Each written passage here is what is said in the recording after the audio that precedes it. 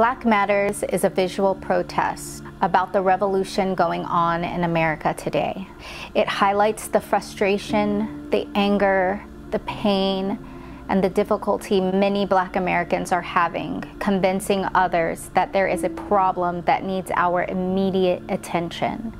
As a Black woman, as a Black creator, I felt I had to make this film. I've been feeling so much anger myself and so much frustration, and the only way that I could really express myself is by using my art.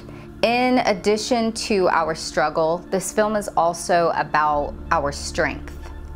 And still we rise, despite the brutality, despite the inequities in the system, despite the fact that justice is not being served to the ones that deserve it.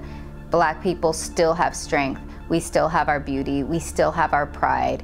We are still cultural trendsetters. We are still excelling.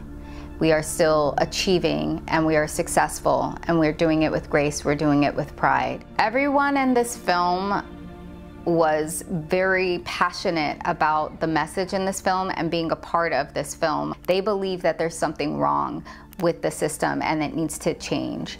And that energy on the set and in this film is so important. It was amazing. It was actually beautiful to see people of all different racial backgrounds coming together and standing up for what they believe in.